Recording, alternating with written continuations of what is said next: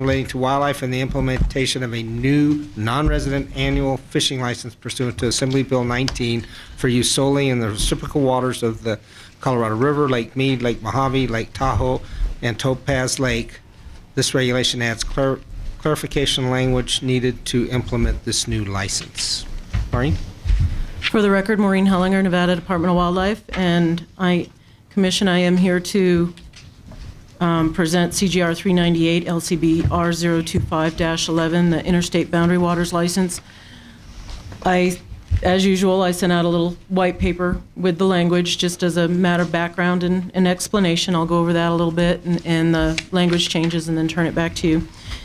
During the 2011 legislative session, Assembly Bill 19 was proposed the Interstate Boundary Waters License, and it was approved.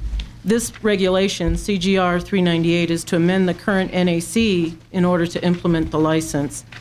The purpose of the license is to attempt to compete for non-resident fishing license sales along the border of Arizona, the Colorado River system, Lake Mead and Lake Mojave, to be specific, and along the California border, usable on the reciprocal waters of Topaz Lake and Lake Tahoe. And in the statute, it specifies the fee, the base fee at $25. And then we also, as note, we currently have reciprocal agreements with both states in the bordering waters, so that either license, the Nevada or the respective state licenses, is legal when a person is fishing. So in the language explanations, Section 1 is just basic housekeeping language. It introduces what chapter is going to be amended. Section 2 deals with NAC 502-285 and is the section regarding the reciprocal waters of the Colorado River, Lake Mead, and Lake Mojave. And as you'll note in the documentation, subsection B is being amended to include the Nevada Interstate Boundary Waters License. Section 3 amends NAC 502-286, and that is regarding the reciprocal waters of Lake Tahoe and Topaz Lake. Subsection B again is being amended to include the Interstate Boundary Water License. Pretty straightforward. We hope to implement in the next license year, which starts next March, with the sales becoming available in February. So I'll turn it back to you for any questions.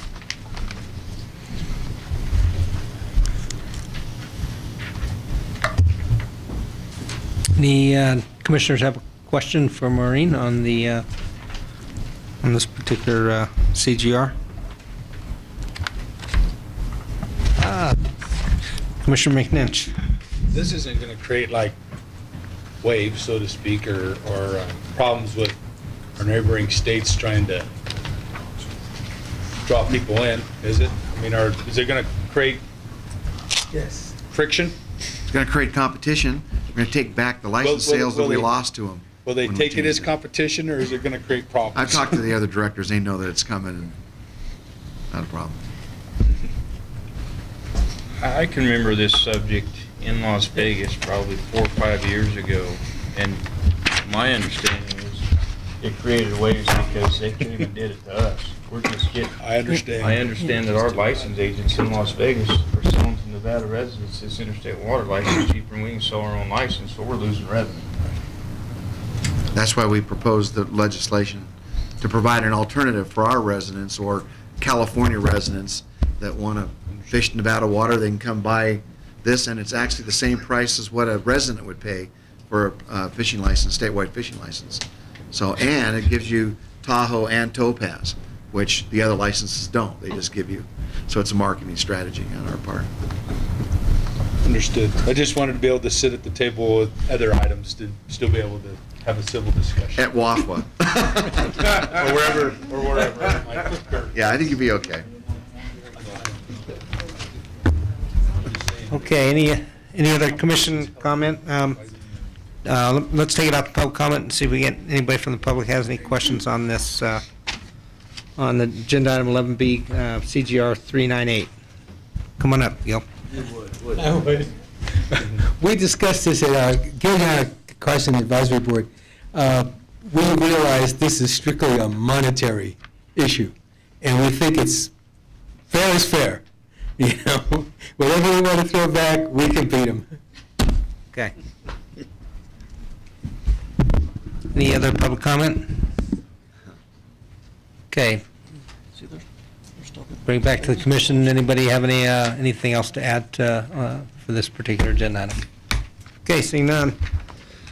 Let me move on to agenda item 11C, Commission General Regulation number 400, LCB file number R054-11 Commercial Crayfish, Filleting of Fish, restrictions, import, transport. Chief of Fisheries, Mark Warren. Commission may adopt a regulation relating to wildlife, authorizing the commercial taking of crayfish without the imposition of demerit points under certain circumstances, authorizing the importation, transportation, or possession of a certain species of shad, prohibiting the importation, transportation, or possession of a certain species of eel, authorizing a person to obtain a permit to take crayfish commercially from the waters of Lake Tahoe under certain circumstances, and authorizing the filleting of fish before transport under certain circumstances. Chief Fisheries, Warren? Yeah. Chairman Macbeth and fellow commissioners, for the record, Mark Warren, Chief of Fisheries. This reg has several parts, so I'll try to cover them one at a time. At first, I'll cover the crayfish. There's a person in the audience, Mr. Fred Jackson. He came before the commission last year and requested that we look at opening Lake Tahoe up to the commercial taking of crayfish. Presently, at that time, it was closed for the state. You could take them as an individual, but you couldn't take them commercially. We took a neutral stance on it. We felt that the crayfish, a lot of people feel they're not native to Lake Tahoe, and their population has been estimated in the millions, and we realize they're part of the food chain, so we kind of took a neutral stance. The commission approved us to go ahead and pursue this. So that would mean that he or anybody else could apply for a permit through us and commercially harvest crayfish at Lake Tahoe. On our permit, we can put stipulations, and Mr. Jackson also knows that not just being passed by us, he also has to go through TRPA and state lands, and they have some rules for commercial taking of crayfish up there as far as buoys and whatnot. So it's kind of the first step in many that he'd have to go through. The second one is shad. We have on our prohibited species list a gizzard shad that we will not allow them in Nevada. What happened was they got down to Lake Powell, which is upstream in the Colorado River system. They slowly just moved down, and we have threadfin shad already in the lake. Both species are introduced there. They're good forage for things like stripers. When the gizzard shad moved down, the anglers go out and they use the cast nets and catch them and then use them for bait. And so we faced the dilemma of people using a prohibited species to catch fish. Well, when they're little, when they're fried, they look so much alike it's really hard to tell the difference. I've never even seen either one of them. So, but the people that are down there said it's very hard to tell the difference. So I met with Chief Bonamici, and we kind of decided that he wouldn't ticket anybody for that, being they're so hard to tell apart, and that we would go ahead with this regulation that would allow people, so it would be taken off the prohibited species list, and then people can legally use them for bait. The third one is the filleting of fish. Cameron Waitman in LE has over the years got several complaints from anglers.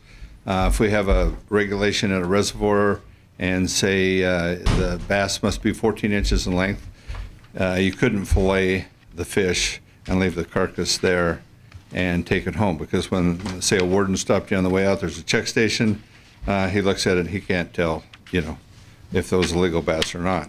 So it kind of played with it a little bit, and it said it would go ahead with, you could gut the fish and fillet them, but you had to have the carcass with you.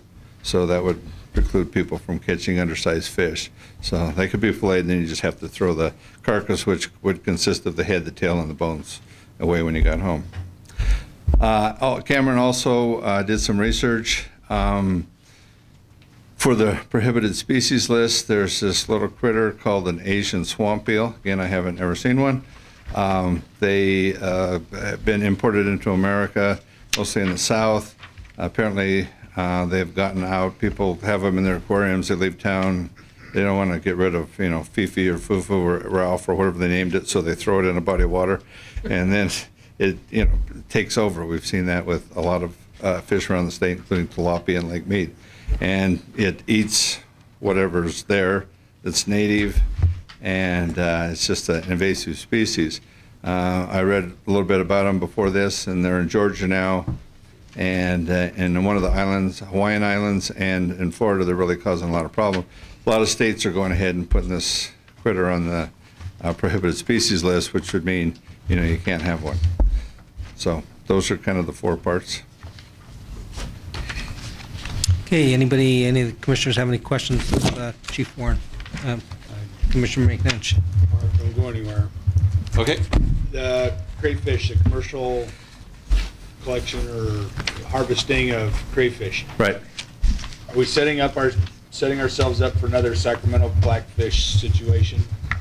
That's a very good question. For those of you that don't know what happened with the blackfish, we permitted a person to take them commercially in Lake Lahontan, and then other people wanted to apply, and we just had it was lawsuits. It was lawsuits actually, and in order to limit the number of people. So right now we do the permitting, and the only thing I can say is we'll just have to wait and see. It could happen. I mean, I don't know. That there might be only a couple. It might be a small operations. It could be that we would, have to revisit it and look at a lottery or something. I don't know. And there might be some differences. I mean, with the Sacramento, with the previous situation we had, it was a species that other game species fed on. So it was a food source for those. So that's how the take was monitored and was right. Dependent on how, and that was one of the reasons. Does the same thing apply here? Do the crayfish, they provide food for any of the sport fish? Well, sure they do. The different, the small ones, of course, if you're a fisherman, that small crayfish are great bait. When they molt, they're soft, and then they become desirable by fish. The papers I've read, there's just a whole lot of them in there, so much so that from a biological standpoint, it would probably be hard to make a dent in the population. Do you believe that there's a point where if it got fished out, it would be a problem? It could be. Yeah. But I think it would take a lot to fish them out. Well, if Mr. Jackson's fishing at it as he probably would like to be at, I don't know. We hear, well, I'm not going to endanger the resource that I'm trying to take advantage of because that'll be my livelihood, or that's right. But somewhere along the line, we're going to get somebody else that wants to cut of the pie, and then somebody else, and then somebody else. Now we're talking how much each one can take and how we do that, and it becomes it gets complicated as you. Oh, it does. Yeah, it became very complicated with the blackfish, and we tried to estimate the population size. Of course, Lahontan fluctuates so much that when it's up, and you had a couple of good years, there's several million, and then when it it holds 300,000 acre-feet of water. When it gets down to 6,000, all the blackfish are gone, and so there's not as many. So it's important to preserve the blackfish so that they can provide forage for the game fish. So it's a real balancing act. Tahoe doesn't, of course, have those fluctuations, but it's a possibility, and something would have to maybe reinvestigate later. Chief Warren, my recollection of the presentation that was done before, and Commissioner McNinch and Commissioner Drew and Commissioner Robb weren't there, but my recollection is that this population is growing, and the numbers were just so great, and were causing water quality issues, and that when I left that informational item, I got the feeling that there was very little impact that this could have. In other words, I don't know if this would ever be fished out, given the numbers that we were talking about, that it was a very, very substantial, progression, increase in population of these crayfish. Yes, I mean, they're one up from insects, but still, there's a zillion insects that birds eat. and they're not as high up as a fish. But a lot of people have looked at it in that there's a native minnow population in Lake Tahoe, red-sided shiners, tui chubs, and whatnot that the fish also feed on, and that the crayfish prey on the eggs of the minnows, and so the minnow population has actually decreased over time. So biology it takes a lot of investigation, and sometimes we just have to speculate, but the minnow population might actually increase with the decrease in the crayfish. And they are not indigenous, right? The crayfish, yeah, for the most part, people would, there's no really records, but most people think that they were introduced. Same with the Truckee River. And the beaver population, same thing. There's all this controversy about whether the beavers are native or not, and the crayfish are native, but most people say they're not native. Okay, Commissioner Rain. Thank you. Legal question. The $500 fee, do we have the authority to do that? If so, where do we get it from? So I know with other fees and things we have. So if you can just go over that for us. I would if I knew the answer. We must have some legal grounds for that. So we may or may not go to prison for doing this. Isn't that the standard commercial license fee for any commercial tanker? Yeah, yeah. This is a fee set forth by state law. We don't have any authority. Could we make it $2 or 10,000? Do we have authority, or is this it? And it's set by state law? Yeah, it's the fee is set at $500 by state law somewhere. NRS. Legislated for commercial tankers. Thank you, Maureen. It's gotta Maureen be there somewhere. Hellinger for the license office. It's set in NRS. That was my question. Thank you. All right. He truly Quick is answer. a fish head. That's right. We defer to the financial section when it comes to other things. Thank you. He threw you to the wolves, Mark. I did. Maureen saved me. Any other commission comments, questions? Okay, go ahead and take us out to the public. Gil? We had a Gilliana Carson Advisory Board. We had a lengthy discussion on this, and we were lucky enough to have some people from NDOW, and we asked some questions like, since most of this crayfish taking will be done at night, we were concerned that we would start hearing from people who live on the expensive property around the lake, complaining about noise, lights, stuff like that. And we were said, really, NDOW does the licensing. They set the rules, and the license holder has to agree to those rules or he doesn't get the license. The other thing we were concerned about was the petition from NoCrayfishCatchNevada.org.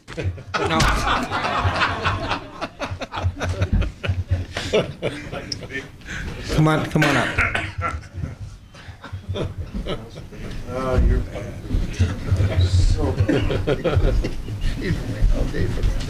Chair Macbeth, the rest of the folks on the commission, I'm Fred Jackson.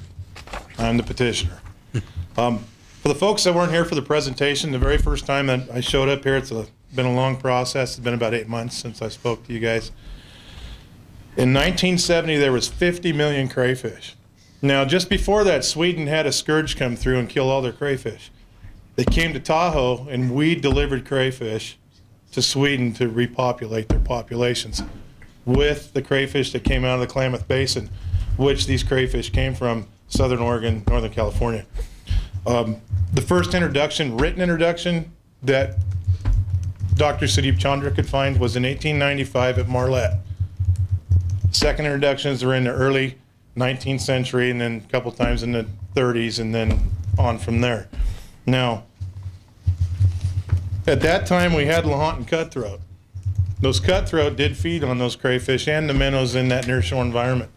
We didn't have the population explosion problems that we're experiencing today. To make a long story short, we went from 50 million in 1970 to 200 million in 2002. That's the estimates that Dr. Chandra and his environmental team sampled in the lake itself. If that holds true to today, we're up over 300 million crayfish. Now, those crayfish have locked in their systems phosphates and nitrates.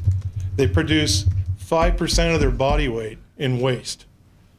That's 22 million pounds of body waste going into that nearshore environment that acts just like a fertilizer.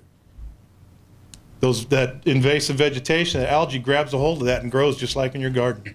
And with the clear water that we have, we've got the same problem in Mason Valley. We've got exclusive nitrates coming out of that hatchery from those fish going into Hinkson Slough. The vegetation explodes, it becomes a carpet. You can't even fish Hinkson. This is what's happening basically in a broader picture at the lake along the nearshore environment. Now we have concerns of fishing at night. I've been up there in my boat. We set the traps on the bottom. We actually sink the traps with floating ski rope line, basically, is what I can tell you. Those traps go 18 feet down. That bobber sits 3 foot above the trap. There's no navigational hazards at that point. There's also a way to trap with 20 traps in a line. You drop 20 down deep and you float. You could drop it 160 feet if you wanted, as long as that bobber stayed 20 feet down. You could see it. You could grab that whole trap system with no navigational hazards. Now, we've got over 300 million crayfish in the lake. They're within the nearshore environment all the way to 40 meters. They'll migrate back and forth during the winter, during storms, so they don't get beat up and die in that nearshore environment. So they migrate out. I'm just asking for a small area. I'm asking for a small area to do a clarity study. We're going to take these, instead of going as an invasive species business, per se, I want to take this stuff, instead of burying it in a mort pit and going that route, give it to the community. Boost this economy. 2008, Isleton experienced the economical downturn that everybody else has here too. They lost their crayfish festivals, basically what you call it, to Redding. Redding bought it. It was a horse raising outfit for wild horses. They bought their deal, took it there. This was the first year they were able to bring it back to Isleton.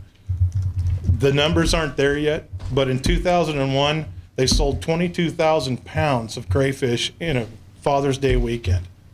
They had 375,000 people show up in a population of 900. We can set this up as our own local cuisine. We can bring that population to here. Now, sure, we've got people that live along the lake, but then you have the people that want Tahoe Blue. There's got to be a balance somewhere. At least give me 2 years. Give me 2 years to do this. I'm not asking for an exclusive. Anybody can do this. I just keep pushing forward. Everybody can do the same thing I can. It's just, I've met with a lot of people. I've met with John Esquaga's people. I've met with wholesalers. They think it's a great idea. Harrah's wants to do it at the lake. They want to have their own festival up there. They say they can draw in hundreds of thousands of people. Look at what we can do for this community.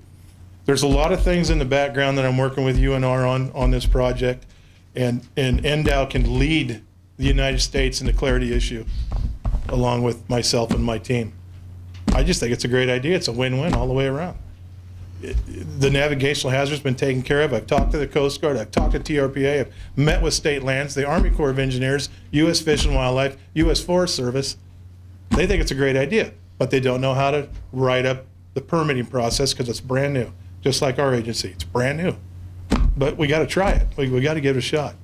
You know, I think it's a great thing. It's a win-win for everybody. And that's basically what you can ask questions or.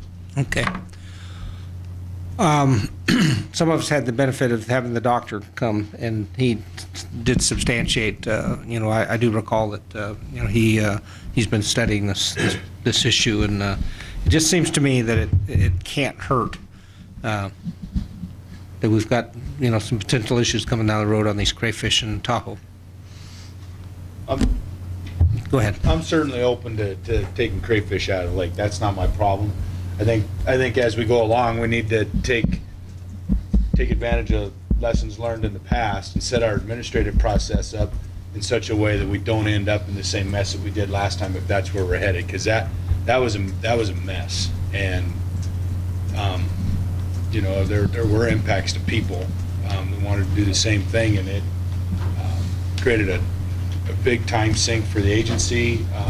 Attorneys, a lot of money. The commission spent a ton of time on it, and I would hope that we move forward, that we're able to take the things that we learned from that situation and fix it administratively somehow. I'm not sure what that means, but that would be my hopes.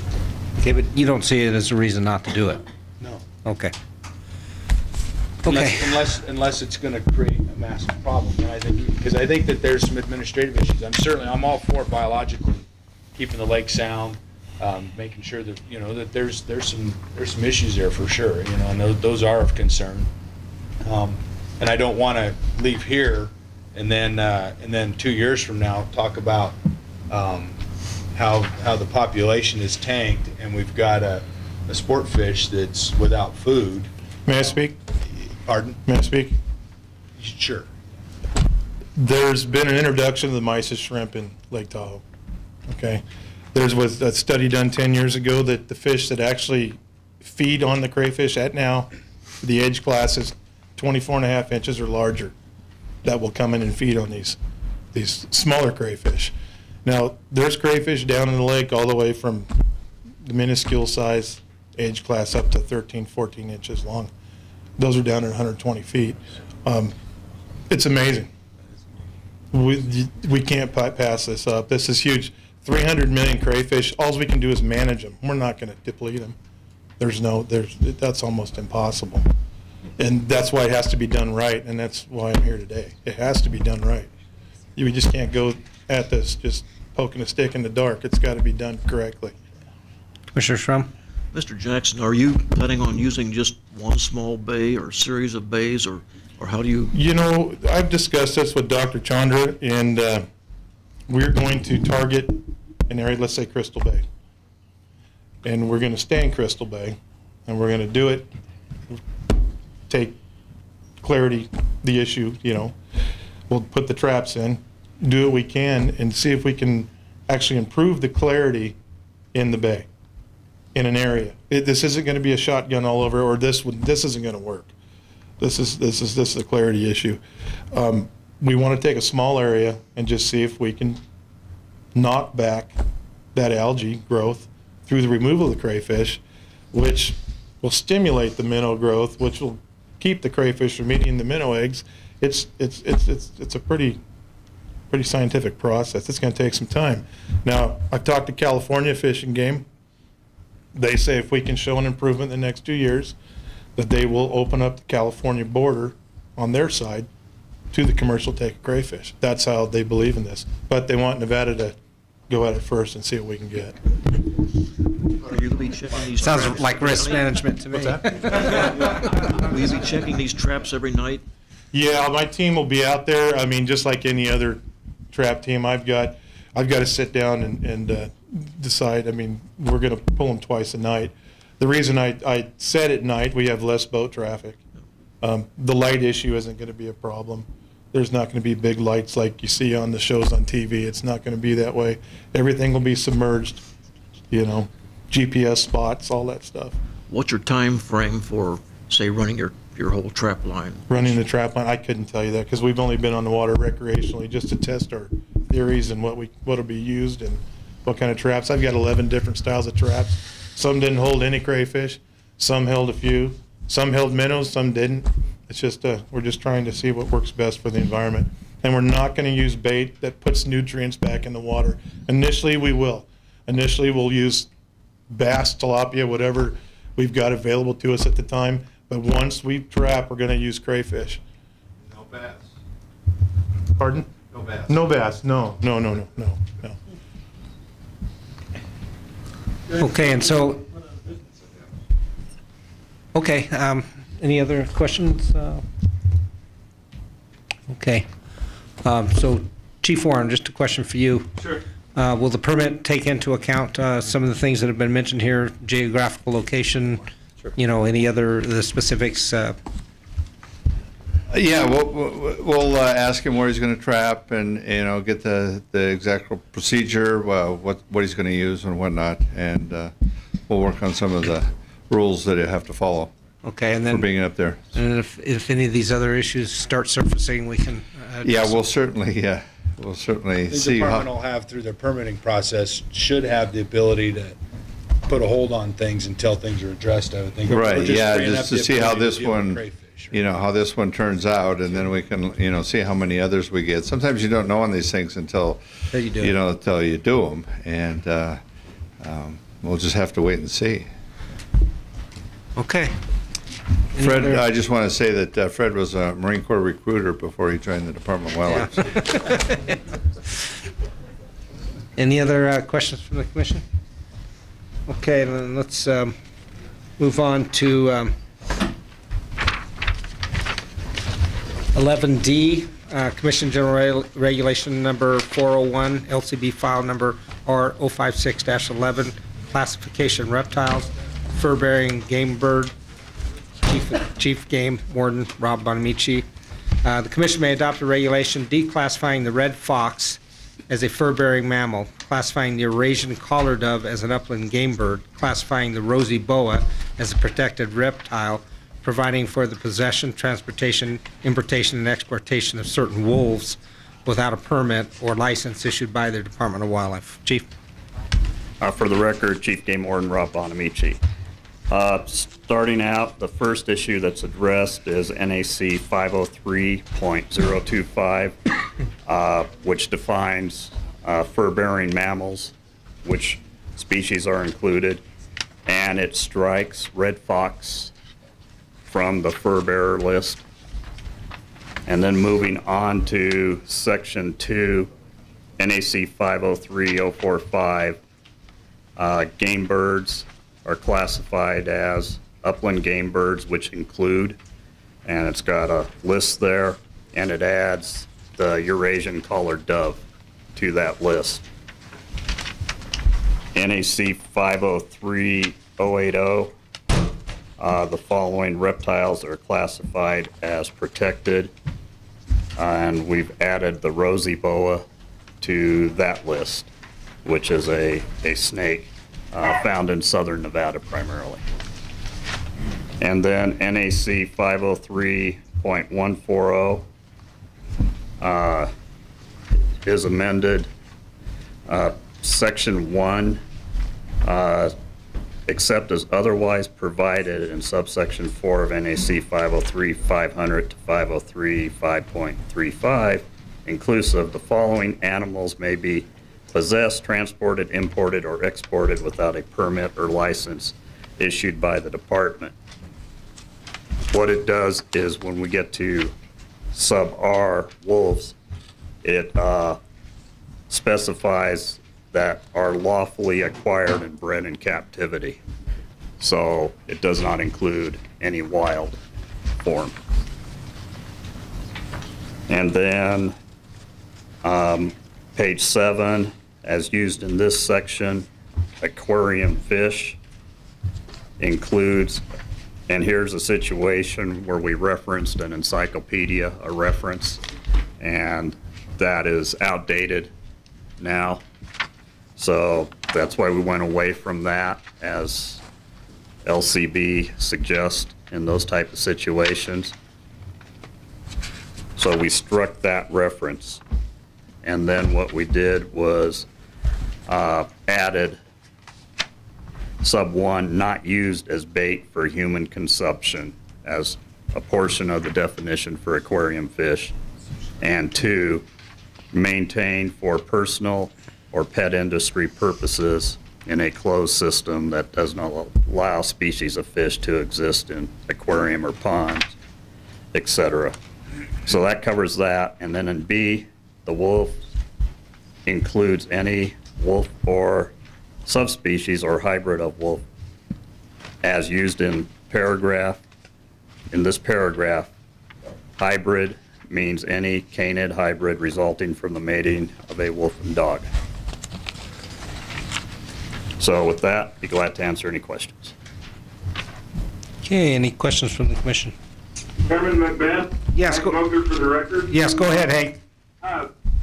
Rob, when it comes to the fox, he would be removed as a fur bearer, and what would his status be? Just a pest?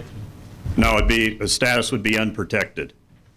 So you can take him any time of the year without a problem? Correct, but not by trap. Trapping is specific to, you need a trapping license and so forth to set a trap. But as far as with you can trap him at any time? Or you'd have to trap them during the season? You'd have to trap them during the season. You have to have a trapping license. Because there's death on sage hens and any birds that are around. I mean, they're doggone efficient predators, and they're pretty hard to deal with. We had a couple batches of them here, and they were a mess. They just about cleaned the sage hens out several miles around here. Correct, and that's one of the reasons we're removing them as fur bearer. Well, I understand that, but it's troublesome that that the wildlife services could set traps for them. If they are a varmint, I'm not sure I understand why it would be against the law for anybody that with a trap to catch on this darn thing. Perhaps you misunderstood me. It's not against the law, would not be against the law to trap them. All I'm saying is a private citizen, not wildlife services, but a private citizen would need a trapping license to set a trap in the ground. Okay. But I can trap them any time, or I would only be able to trap them during the trapping season? It'd be any time. Okay. With a trapping license. Thank you. Is the rule any different than for coyotes? No. Same rule. Same rule. Okay. Go ahead, Commissioner Wallace. Thank you, Mr. Chairman. What's the thought process behind the Eurasian dove? The thought process behind that is their range is expanding. They're mostly found in our cities and so forth, but their range is expanding, and we're just concerned that people are going to be mistaking them for mourning dove, and we're going to run into issues with people saying they're hunting Eurasian colored doves that are currently unprotected and actually killing mourning doves. So what we're thinking long term is, potential season on them that would be coincide with the mourning dove season, and whatever we decide, no limit on them or what have you, but just so we aren't putting people in a situation where they're shooting the wrong thing and violating the law. Commissioner Rain. Thank you. A couple questions. One back on the fox issue. I think I understand all the stuff. It's just, don't we have an NAC that has a list of unprotected species? We don't have a list for unprotected species under NAC? When we strike this off here, don't we have to insert it somewhere else? No, basically, if it's not on the list? if it's not classified as something that's unprotected. Okay, thank you. And then, I guess rosy boa, I'm just not familiar with that. It must be a very elusive snake that's somewhere in the south, and snake people I know nobody heard of. Our diversity biologists are concerned about it from the standpoint that's exactly correct. It is rare, and that's why they want to protect it. You have something that rare, and you don't want to open it up to commercial taking or incidental taking or what have you. You want to let the public know that, yes, indeed, it is rare and it is protected. Okay. My understanding of the dove situation is these doves are somewhat of a pest in many places. I mean, it's not around where I'm at, but I'm given to understand that they are very much pests in many places, and therefore, I would worry about being overly protective of a species that's not native to the area and could be a pest. So even though they are somewhat similar in appearance, I understand that they are sufficiently different that a reasonable bird person can figure that out. I mean, you can tell the difference between a chucker and a hun. They look alike, but you can figure it out. So why is the problem with leaving them the way they are? And we're not hurting the species by leaving them the way they are. No, we aren't hurting the species by leaving them the way we are. You're correct. And also, because we make them an upland game bird, classify them as such, does not preclude us from a year-round season if that's the desire of the commission down the road or what have you. But again, we come back to the identity issue with people mistaking them for mourning doves and so forth. And right now, if somebody mistakes them, you're harvesting a bird out of seasons. Game wardens have remedies for that to further educate those individuals in how to identify birds utilizing citations, I believe, right? And that's the way it'd be done right now, right? Correct. So there is a current remedy on hand. Okay, I know we talked about wolves extensively somewhat in the past about instituting different rules on wolves, and this is just wolves that are lawfully. So you'd still be able to have a wolf, you'd still be able to have them in captivity. Why aren't we being more strict than this? Right now, we're just addressing those in captivity and want to make it real clear that what you're authorized to have in captivity is not the wild version. It's a hybrid. So, and it's bred in captivity. So that's what we're striving at here, is just clarifying that language so people aren't under the misconception that we would allow somebody to go out and live trap a wild wolf, if you even could, I don't know, and then, reduce it to captivity. So it's just clarifying what we have here to make it clear that these wolves need to be lawfully acquired and bred in captivity. And you aren't going to go out in the wild and capture them and convert them to a captive critter. So that's all that's for. Okay, and not to ask on every single subject, but I guess to ask on every single subject. Aquarium fish. When I looked at the verbiage on there, it says not used as bait or for human consumption. I've been around people in other places that utilize basically everything that moves for human consumption. So,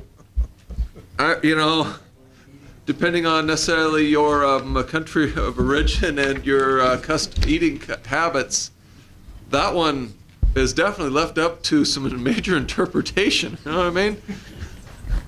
I see your point, but also the word "and" is used as opposed to "or." So if it were "or," then yeah, not used for bait or human consumption, you'd be 100% correct. But with the word "and" in there, it's got to meet both those criteria. So it's not used for human consumption, and as well as being maintained in a closed system.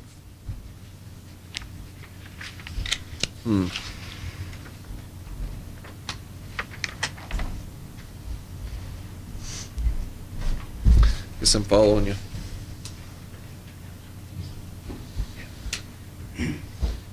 Just one question on the wolves issue. Are you comfortable with the language, adding this language?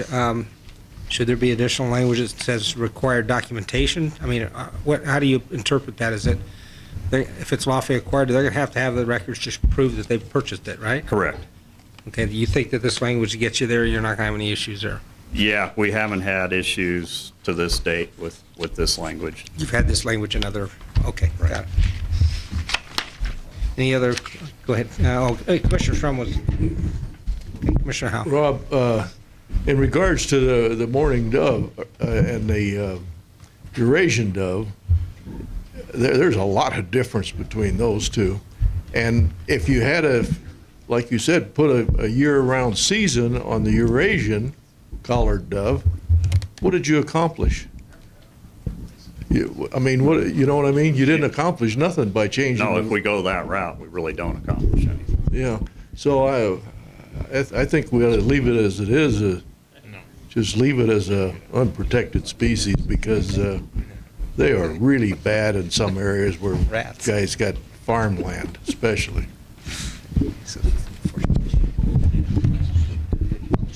Here we go, round two on the dove again. I know some ranchers that have a dove problem, you know, and of course there's the droppings, and as Commissioner Howell says, they're easy to distinguish them. And I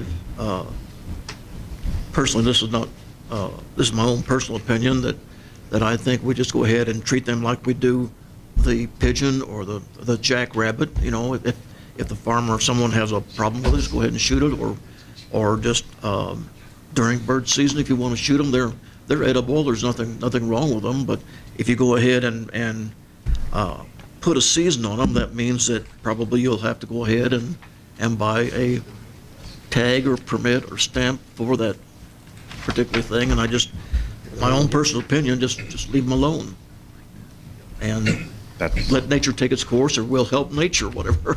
Yeah, that's strictly up to this board. I mean, I'm not going to adamantly argue one way or the other on it. Chairman Macbeth? Yes. Vogler for the record. Go ahead. I have this real problem, Rob. If I ran into somebody out in the field that claimed to be a sportsman and couldn't tell the difference between a Eurasian dove and a mourning dove, I think his license should be revoked on the spot and sent to the nearest optometrist or something. That's ridiculous. There's a mountain of difference between the two. You know, I guess if it's not broke, I'm not really in favor of trying to fix it. If they're causing people in the farming industry problems, then if you wanted to regulate it, have open season there. Over here, where we don't see a dozen of them a year, maybe regulate it here if they become a nuisance. I mean, there's all different kinds of plays, but boy, if somebody can't tell the difference between this vet and a mourning dove, they should take up bowling. Yeah, for us in this room, they're readily distinguishable. But when we have people out there that can't tell the difference between an antelope and an elk, and a deer and an elk, and a cow elk and a bull elk, and a doe and a buck.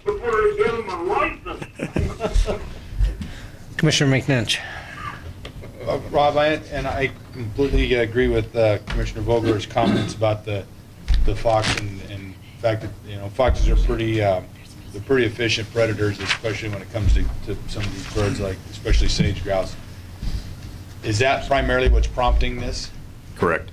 Okay. And they're expanding range. They're expanding well range. populated within the state now. So doing the localized management as part of a population management unit scheme isn't practical. Correct. Basically what you said. Yeah, they've taken hold here fairly well. Yeah, I know that they're out there. Okay, we haven't gone out to public on this, have we? Okay, let's go out to public real quick, see what, Mr. Dixon, Dr. Dixon. Oh, we got cards? Hold on a second, we have cards. You have cards? We're gonna do the cards I think first. cards are a better idea. We have cards. William Chamberlain. They're just eating. Kit Fox. I'm Bill Chamberlain with the United States Wolf Refuge. Getting back to species identification questions that this has arisen lately, I need to add, Rob, how are you going to apply this particular regulation to what species? At this point in time, genetically, we can't differentiate between a domestic dog, a wolf dog, or a wolf. And if a particular individual claims his animal to be a dog, can you apply that regulation? And without that being able to be legally differentiated, law enforcement becomes rather handcuffed. The other issue is the wolf is such a controversial thing that I want to make sure that education with this group and to Rob and his group is extensive. We have been dealing with these animals for 27 years, biologically, ecologically, and politically. There has never been an animal that has caused so much controversy countrywide than the wolf. And so if there's any clarification that this body or any other agency needs, we have got the expertise to share that with you. Whoa.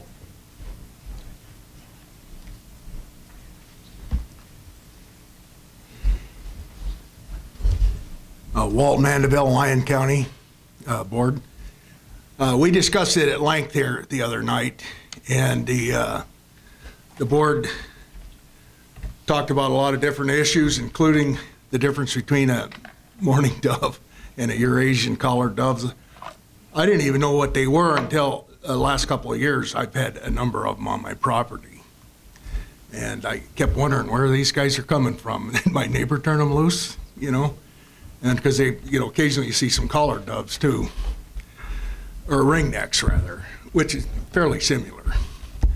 But the problem that we have with regulating these is that, I don't know, it'd probably be a smaller harvest, I would guess, than if they were just left alone and people could harvest them at any time of the year. I don't know what they are to eat.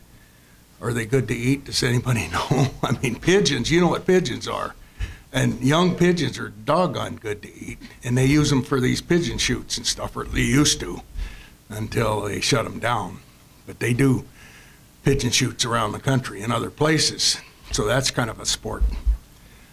But same thing with the fox. And we did receive 1 or 2 letters from people that were concerned about the Sierra red fox, which they do exist, but very small numbers. And so there was concern there. And I was a bit surprised to hear that red fox had become a problem. I do know that they're very adaptable and they can adapt to these housing communities quite readily and start taking house cats and small dogs. So they can definitely be a problem, but I can see the possibility of issuing a depredation permit or having Wildlife Services take care of the problem if it does exist. And our vote was to leave the regulation as is for the European dove and the red fox. So that's what we had voted on. Okay, thanks. Jim?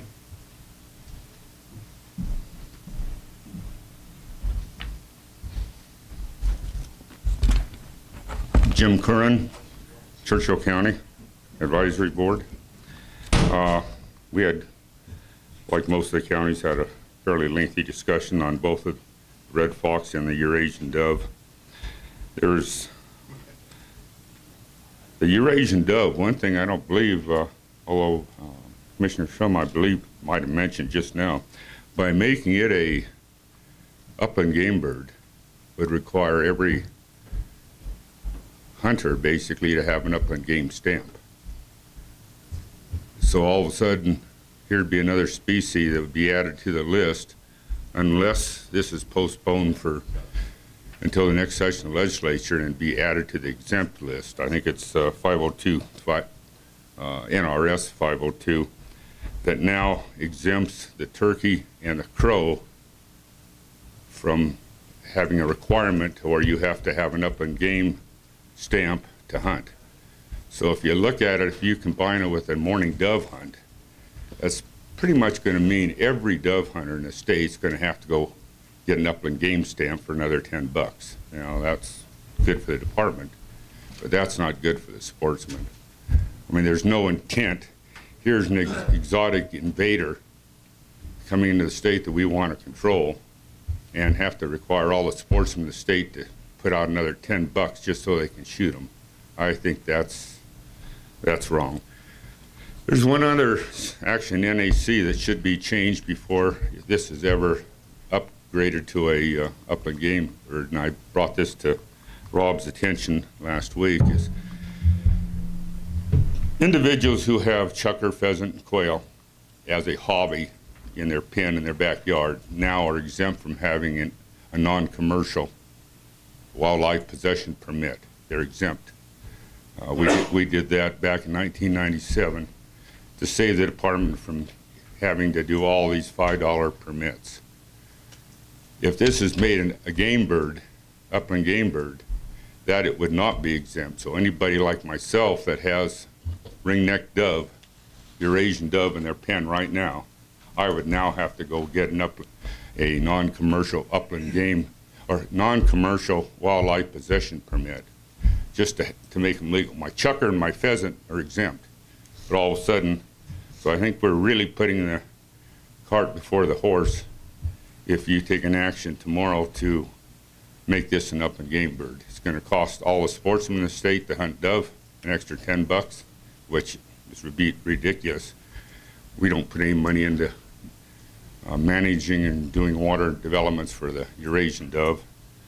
And also it would affect all the hobby people who have upland game birds now would now have to get a permit where they have been exempt for years. Churchill County also on the red fox. For the last 30 years, I have run the Nevada Trapper Association fur sale. I probably have handled more Nevada red fox and red fox from all over the country than anyone else in the state. And except for one individual fox that was found dead up above Verdi around 20 years ago, I think, solidly say that all the red fox that now we're seeing are invaders from both Utah and Idaho. There's a complete color variation between your eastern United States red fox, the cherry reds, and possibly what they call the Sierra Nevada red fox, which I don't think there's very sound evidence even exists, which is a very dark cherry red. Utah and eastern Oregon and Idaho red fox are completely different, and that's what we're seeing now moving into the state, primarily north of Highway 50, but they'll be probably within years, you know, over here in the western part. I'm only aware of one red fox that I've ever examined, taken, say in Washoe County or in the western part of along the Sierra front, that would have any potential influence from a Sierra Nevada red fox. In fact, this one that was found dead had quite a bit of rub mark on its collar, like it might have had a collar, a domestic pet, and at that time there were quite a few fox as pets here in Nevada, so it may not have even been a wild fox. But I think between the Eurasian dove and this red fox, Churchill County totally supports delisting the red fox and would recommend postponement indefinitely of the Eurasian dove because of the ramifications of that classification requiring a license, 2 different permits. Thank you. Tom Casanelli, you're next. I'm out of At cards me, after and then- you. They did have Tom get up. All right. He's playing hard on me up here, man. I don't have eyes in the back of my head. Do you think you get it molded? For the record, Tom Castanelli, representing Humboldt County. Humboldt County discussed this in length too, and we agreed with all the department's recommendations except the Eurasian collared dove. We feel it's kind of an invasive species that has moved in here, and we feel that a season would protect it a little more so, and there's just no reason for it. I've watched in Paradise Valley when I moved there in 1971, we didn't have a pigeon around in that valley, and there was a few people that bred them there, and they let a few go. And if you look through that country now, the pigeons on these farms, there's just tremendous numbers of them on every place you go around there. And I see the Eurasian dove starting the same pattern. There's a few now, and every year they almost double. They've about doubled on my place every year, and I can see a pattern of maybe having a big problem in the future with them. They're not a migratory animal. They stay where they're at, and on these ranches and farms, I think if you had the opportunity to get rid of them throughout the year, it would benefit, and there would be no negative impact to any other species. Thank you. Okay, thanks, Tom. Paul, you're up. Oh, me? Can I get up now, Ken? Yes. For the record, Paul Dixon, representing Clark County. Our cab, when it got to this agenda item, spent also a considerable amount of time. We had David Fiffner, Rob's group down there, he's a lieutenant, I think? Captain. And we went over the legal reasons of why we'd want to make this hunt an upland game, make this your European collared dove as part of an upland game bird. And I think that we were able to argue almost convincingly the reasons why not to. I think one of the things that, at least in the South, we have a lot of people, maybe you guys have them up here in the North, but in the South there are a lot of these doves in the Moapa, Overton area. And the game wardens find it hard when they go out because guys will have unplugged shotguns during dove season, but they say they're hunting the European collared doves, so they don't need to have a plug. And our solution to that is if you have a mourning dove on your possession, you better have a plug in your shotgun. If you don't, you're getting a ticket. But if you don't have a mourning dove in your possession, then you can have anything. I mean, you can hunt cottontails at a certain time of the year, but jackrabbits year-round, same difference. I mean, how do you know if somebody's hunting a cottontail or a jackrabbit until they have one in possession? So we were pretty much very much against of listing this bird as a game bird just because of the numbers. And Commissioner Schrum was at the meeting, and he mentioned that these birds nest 3 or more times a year. And I was wondering, Ken, or does anybody biologically know about these birds in that light? Only what I've read so far. You know, mourning doves under right conditions can breed every month of the year, especially in southern Nevada, southern California, the desert country. And I suspect that the Eurasian doves can do similar, given the resources and the right weather. They can multiply fairly fast. And as someone said, they don't seem to migrate like the mourning dove do as well. And yet nobody said if they taste good, so I'm not sure if shooting them. I suspect that they're just like a mourning dove. You put a little bacon on the barbecue, will be good. Quite edible? Okay. Lastly, when it came, so because of those things and the fact that what was sent out was just the regulation with the changes, we felt that the commission should table until there was further discussion if you wanted it from Southern Nevada on this, because I really didn't have enough information to have a meaningful discussion outside of what we had as to what you were going to be basing, why we were going to be basing things. And again, David Fiffner said, you know, as captain, he said, this is what I know, but I'm not the expert. You'd have to wait till you get to Reno. Along the same lines, we got to the red fox. I have 2 avid trappers on my board that know a tremendous amount about fox and other things, and the red fox in particular. In other states, red fox are a major nuisance problem for sheep, people who raise sheep, and Commissioner Vogler may know this or not, but red fox are actually take more sheep in South Dakota than do coyotes. So, I mean, that's a pretty amazing thing. So getting red fox established here where we haven't had them traditionally other than the High Sierra ones, I'm not sure delisting them is the best way to do this, or whether we leave it in season because we don't have something, and whether we do it through depredation. But again, without somebody in the audience in Southern Nevada to give us more information directly what was driving this regulation change, we felt that it was something that you should table and bring back out with more details of why you needed it, or it would be made on decisions of people up here because we just didn't have the facts in hand with what you gave us. Thank you. Okay. Gil, come on up. For the record, Gil Yana, Carson Advisory Board. Our board was happy with everything, the recommendations of the department except the Eurasian collared dove. They definitely feel it should not be changed its status.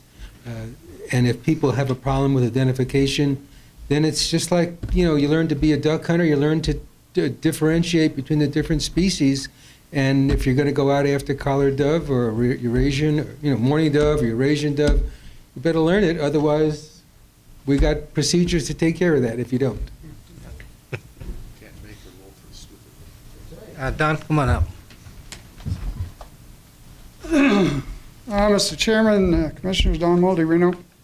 This item, this red fox item, got me going at the CAB meeting the other night, and I've apologized to Mr. Reed for my conduct there, but then it occurred to me it's a dangerous thing to do because there are a lot of meetings I should apologize for. So I think that's my last apology. You know, I don't know why we're doing this. There aren't very many red foxes in the state, and I use your own data. This is NDOW's data, trapping data. In the last 10 years, there have been a total of 67 red foxes trapped in Nevada in 10 years. Last year, there were 4. So if the trappers are telling you there are a bunch of red foxes around, they're not telling the department, which is one of the obligations of their license, isn't it? So something doesn't make sense here, and I think actually there aren't very many red foxes because there's no evidence to show there isn't. I've just shown you a reason to think there is not. So the only reason I can come up with that this regulation is to be considered is because some people don't like the animal. And I'm not sure that that's a very good argument for deciding how the animal is to be killed and to remove classification from it and to place it in the same category as a Mormon cricket. I'm not sure that's how decisions should be made about animals in this state. And actually, Mr. Chairman, By the way, that was a comment at the CAB meeting. I had the impression from a comment made that somewhere in the department, we decided that this animal should not come into the state. I don't know who we was, but we was the term that was used. That didn't include me. I never got a vote. So at any rate, since I missed your discussion in September on the North American wildlife conservation model, I thought maybe, I'm sorry I missed it because it must have been an interesting one from the comments I've heard. I thought I would bring a part of that model to this discussion, the Seven Sisters. I'm sure you're familiar with the Seven Sisters. These are the underpinnings of the model, and see how this recommendation fits with the Seven Sisters of the North American Wildlife Conservation Model. The first, in case you haven't committed these all to memory, I have them here. The first sister, the public trust. Basically, wildlife belongs to everybody, including me.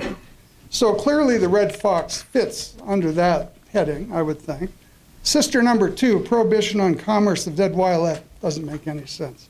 Democratic rule of law, that's sister number 3.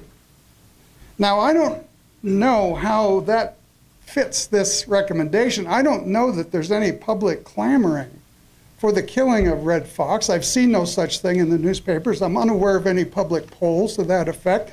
The department has presented no data on numbers or damage. I've seen no wildlife services reports on red fox damage. So I'm wondering how this recommendation fits sister number 3. I don't think it does. Sister number 4, hunting opportunity for all. Well, you know, seems like a trapping season would provide that opportunity for those who wanted to hunt. This recommendation is not necessary under item number 4. Number 5, non-frivolous use. That gets kind of close to what I'm concerned about, which is killing an animal because we don't like it. I sort of think that's in a form of frivolous use. I could see it that way. So I would suggest sister number 5 might be violated by this proposed regulation. Sister number 6, International Resources Act, doesn't fit. Sister number 7, scientific management. Where is there any science in this recommendation? Show me some science. There is no science. If you go on your website and look for supporting information, there is no science. You have presented no science. The department has presented no science. The only thing we have presented, you have presented, not you personally, but what I've heard, is that we don't like the animal. I don't think that that fits the North American wildlife conservation model, Mr. Chairman. And I would submit that this is something that shouldn't be done. Thank you. Thank you, Don. Any other public comment? Come on up.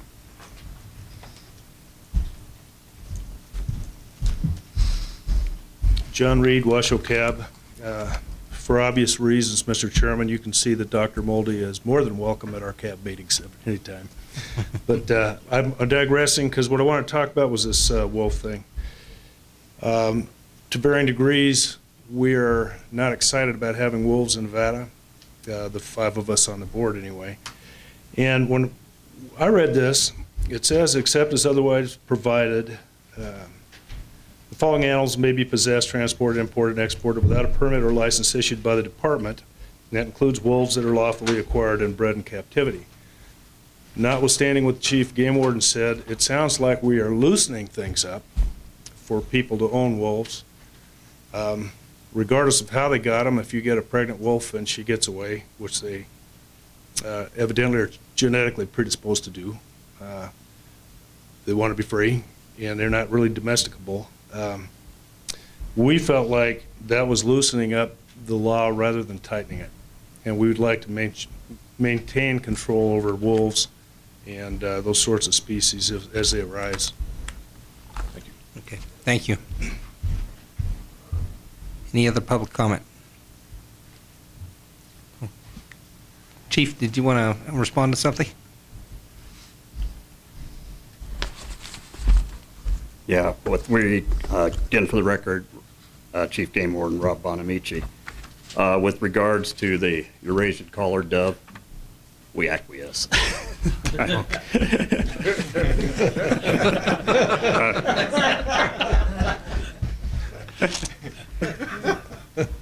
So that one's handled. With regards to the wolves, the first comment made regarding genetics and so forth, that's why we didn't tie this to genetics or anything.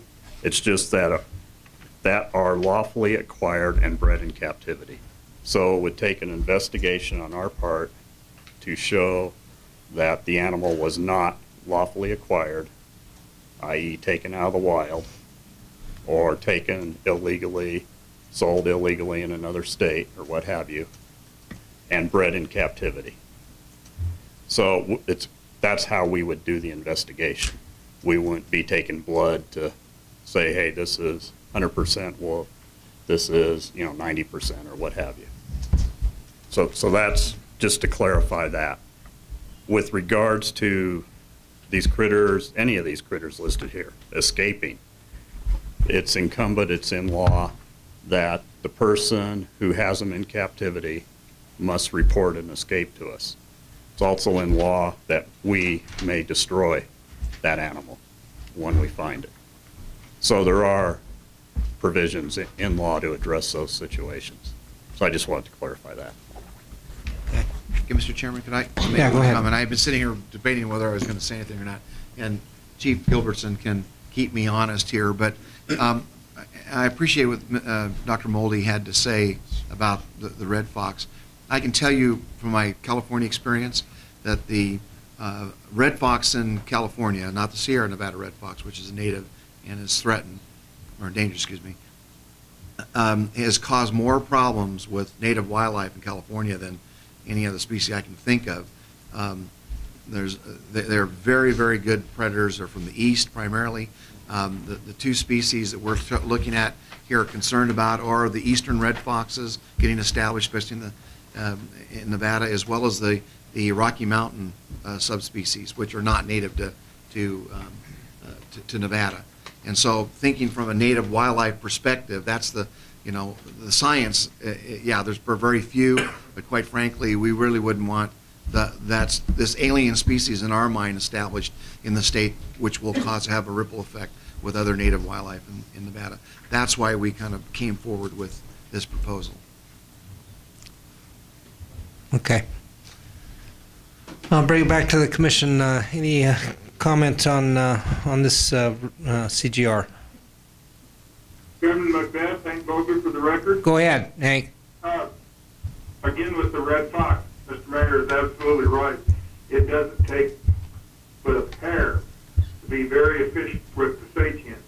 And if it wasn't for the different groups using the sage hen as a tool, not necessarily to preserve the sage hen or other ground nesting birds, but as a tool to eliminate uses of public land, whether it be grazing or mining, it could dramatically affect the northern counties, and the mining industry and the livestock industry all together could be hurt dramatically. Now, as a result of all of the hype that's in the newspapers, there's a lot of red foxes out there that are being taken that are not reported, that probably wind up on a stretcher and wind up going to shows in Idaho and other places just because he wants to be responsible, because nobody really knows it isn't defined that well, or nobody has really looked it up, because you don't see a slug of them. You just see a few of them, and so then all of a sudden it gets a little dicey of what you've got. And I really appreciate NDOW wanting to define this animal and what it is, because it is an invasive species. It is a pest. Thank you. Thank you. Any other commissioners? Okay. Well, thank you everybody for that. That one was very informative. Okay. Take 5. 5. What's that? 5. Take 5. Oh, take 5. Okay. Now take a 5-minute break.